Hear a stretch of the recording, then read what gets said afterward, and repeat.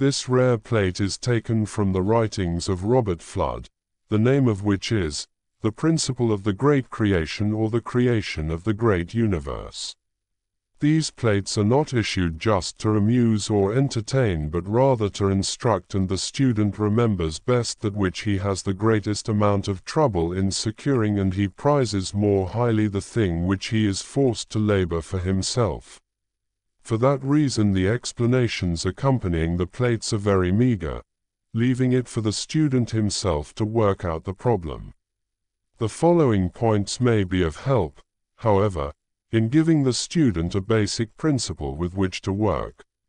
First, the plate represents the creation of the universe out of the four elements of earth, fire, air and water, as you will see if you study the picture. These four elements represent the four fixed signs of the zodiac, which we commonly know as Taurus, Leo, Scorpio and Aquarius.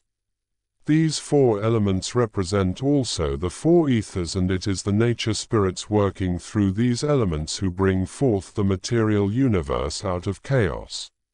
Each one of these elements is under control of one of the four great life waves which have already reached human consciousness, or past it.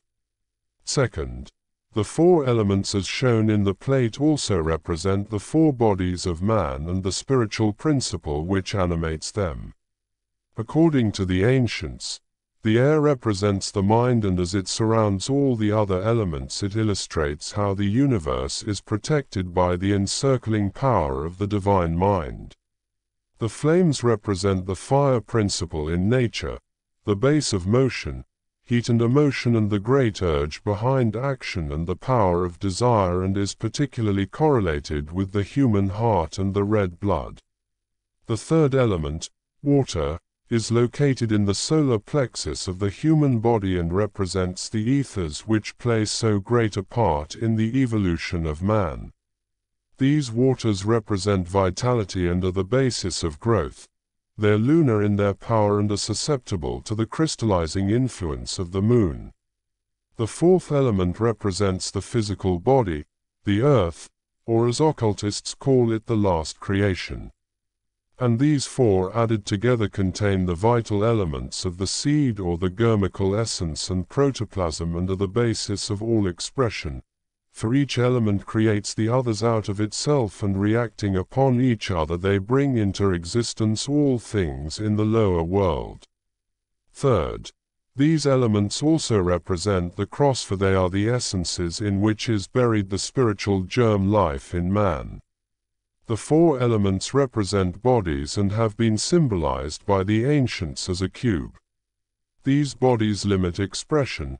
Consequently, they are said to crucify their Lord and Master. Fourth, the reaction of these elements one upon another is the basis of growth, and the harmonization of their principles is the basis of initiation and mastership. They are the principles with which man creates his own universe out of himself by the purification within himself of these four vital streams of life and power. Further study will bring to the student's mind other wonderful facts in connection with this problem. But with this as a base, great things are possible to the thinking individual.